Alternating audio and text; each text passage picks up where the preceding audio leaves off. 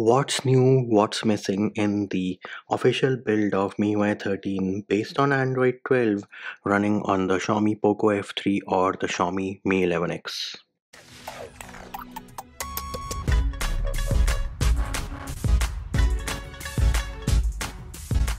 Hey peeps, what's up? Munchie here, back with another video, and you finally have an official build of Miui 13 available for the Poco F3. Now this is based on Android 12 and the security patch is from January 2022. Do note that the Poco F3 is sold as the Xiaomi Mi 11X in India. The only difference is that the Poco F3 has the very famous Poco launcher with its broken animations, which are still broken in MIUI 13 based on Android 12.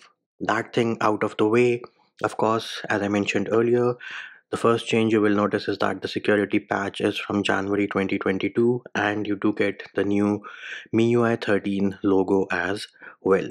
Then if you go into additional settings, and herein, if you go into one-handed mode, you will notice that the UI here is a bit different. Why? Because this one-handed mode on MIUI 13 based on Android 12 is Google's implementation of one-handed mode, and of course the gesture is not perfect, but you have to swipe down on this pill. There it is. Now it works. On MIUI 12.5 you have Xiaomi's implementation of one-handed mode, which is why the UI is a bit different on MIUI 12.5. Next up, we can go back into settings, and now we can go into another option called special features. Herein you will notice that you have something called sidebar. Now this sidebar is something which is known as your video toolbox, and they have combined game turbo in the same thing.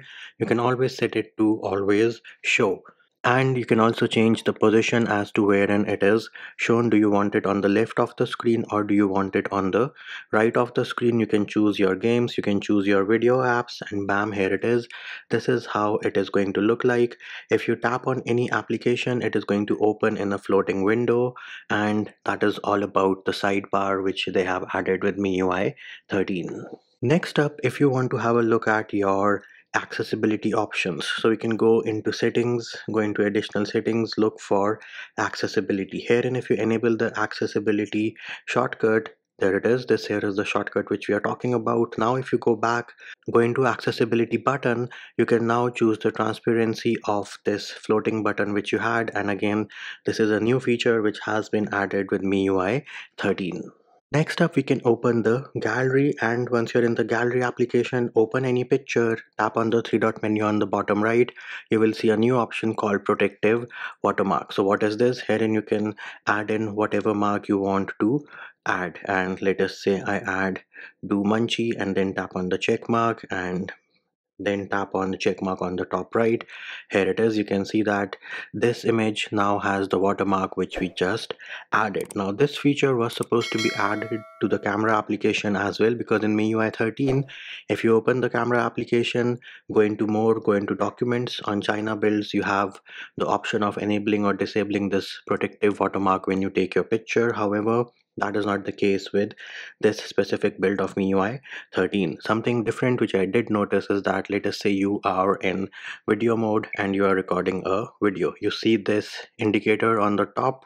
If I select this, tap on this, it is telling me that my camera and microphone are being used by the camera application. So this is your privacy indicators for camera and microphone access, which Google did add with Android 12. Now on stock Android, you can customize that, enable and disable the toggles whether you want to see that feature or not, but you do not have any such option with MIUI 13. If I go ahead and try to edit it, you can see I do not have the quick setting tiles to enable or disable those options. So that is something which is missing. Now while we are in your control center, you will notice that this is not the control center from MIUI 13. This is the old MIUI 12.5 style control center. If you go into screen recorder and go into the settings, you will have two new toggles. The first here is to show your touch gestures, and the second one is to show your button taps. Now unfortunately, they still have not added the option for recording your internal audio and microphone at the same time, something which the gamers out there would have definitely appreciated. Next up, with respect to your game turbo, you still get the old style of game turbo. So here it is. Let me open the Mi remote application and I should have my game turbo activated. There it is. You can see you still have the old style of game turbo. Now those of you who want the new one, we do have a separate video for that, which can be found in the description of this video. Other than that, if you go into your settings option and then you go into battery, you will notice you do have the new option of your battery saver profiles. So you can either save the battery or you can use balanced or you can use performance mode. Go into battery, you do not get any other MIUI 13 China features. Next up, with respect to your memory extension, that feature is still present in settings and additional settings. You can go into memory extension, bam, here it is. Right now it is enabled. It is using 2 GB of my internal storage for the extended RAM. Now on MIUI 13 China builds, it will tell you over here that you have 6 GB plus 8 GB of RAM. That is not the case with your global builds. Next up, we can have a look at what is missing. So of course, this here is the very famous Poco launcher. Broken animations are still there. Been 3 years, they haven't been able to fix it. You also have the issue of wherein this gesture bar at the bottom has a white background. Lord knows when the hell on earth are they going to fix that. Now again, since this is Poco launcher, you do not get access to the app vault, which means the widgets which are present over here are still the old widgets, which do look pretty ugly as compared to the MIUI 13 cool looking widgets. Control center, we already told you you have the old one, but in case you want the new one, we do have a video for that which can be found in the description of this video. Then if you go into settings and display, you do have all the other options, but if you go into your option for text size and you're wondering where the hell is Mi Sans font, that feature, my dear friends, is also missing. Then if you try to change the wallpaper, you do have the new MIUI 13 static wallpapers, but the molten glass wallpapers again are missing. And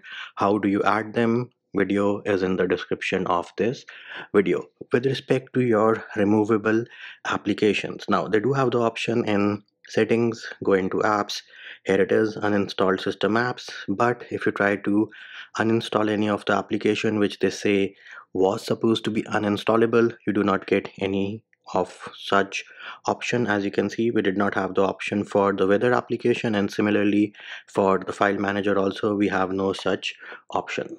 Now with respect to your power menu, bam, here it is, the old power menu from MIUI 12.5, and this is how your volume panel is going to look like. Then with respect to your benchmark scores, now how do we run our benchmarks? We run our benchmarks at 120 Hz refresh rate. We do a run of Geekbench followed by 4 back-to-back runs of N22 and then a run of your PU throttle test. Why do we do this? We do this because that is going to put enough stress on the CPU, on the phone itself, to check out the performance. Now Geekbench scores are good, decent. Single core score is pretty good, no doubt, but it is not as good as our MIUI 12.5.2. Then with respect to your Antutu scores, we were in the 69s and then we dropped to the 68s. Again, the scores are good, decent enough, and the same applies for your temperature increase during our Antutu test and the battery used as well. However, when we did the CPU throttle test, that is where the max CPU clock was 2.45 as opposed to 3.18, which is something which we have seen in MIUI 12.5.4, 5.5, 5.7. We did have a similar issue in MIUI 12.5.3, wherein the CPU max clock was 2.45, and in my humble opinion, I think the device throttled, and there is some room for improvement when it comes to your CPU throttle test and your benchmarks. Again, do note this is the first build of MIUI 13, so I am giving them the benefit of doubt, but come the second build, if it is still the same, well then I will have to call them out.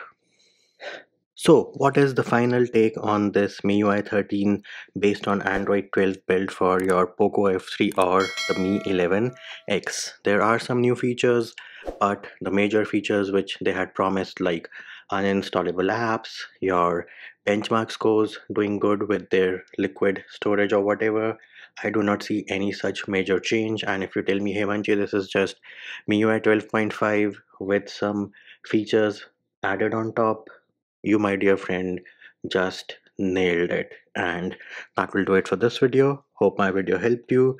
Likes, shares, and subscribes are appreciated. Feedback and comment more than welcome. See you when I see you.